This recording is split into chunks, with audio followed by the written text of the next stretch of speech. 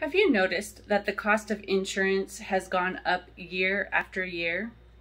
Are you aware that premiums have increased over 54% since 2009? The IRS has recently issued regulations that may help you with the cost of your insurance. It has now allowed two different types of medical plans to be considered medical deductible expenses on your tax return.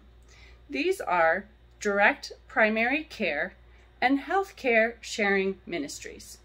In direct primary care, you would arrange with the doctor the actual cost of services and pay to them directly.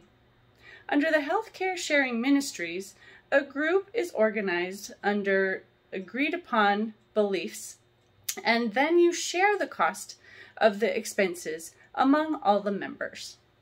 The IRS has said that these would be allowable medical deductions, and many would consider these as potential options, moving away from the traditional medical insurance.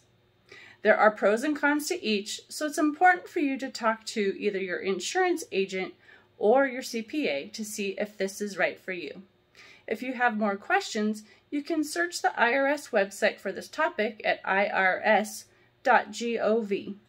If you have any other questions regarding your bookkeeping or payroll services, feel free to reach out to us as well at 310-534-5577 or contact@abandp.com.